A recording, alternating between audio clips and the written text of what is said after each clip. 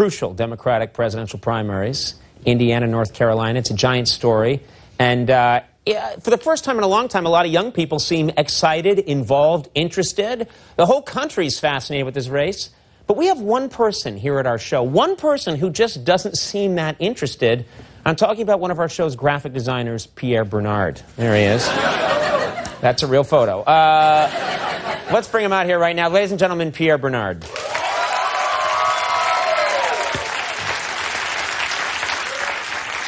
So, Pierre, is it true that you're not particularly interested in today's Democratic primaries? I couldn't care less, Conan.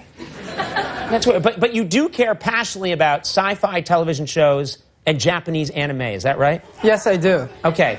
Then I have an idea. Let's discuss the Democratic primaries in terms you can really relate to in a little segment we like to call Nerding It Up for Pierre.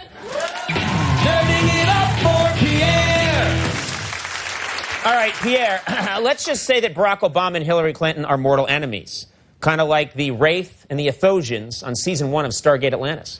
Oh, so Obama wants to destroy Hillary by deciphering the ancient technology like Major Shepard and Theosian leader Taylor?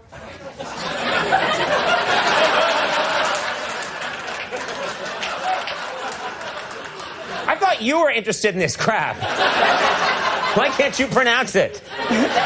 Anyway, actually, he's just trying to keep her from taking over like season 3 self-replicating Assyrian nanobots. Okay, now I understand. Yeah, and today's primaries could be a big turning point, kind of like the trial of Gaius Baltar in Battlestar Galactica. I hope Obama doesn't perjure himself like Lieutenant Gator. Yeah, well, don't worry, he won't. And remember, Pierre, both Obama and Clinton are hoping to gain the favor of superdelegates, kind of like the super cyborgs on Mobile Sweet Gundam or Mazinger Z.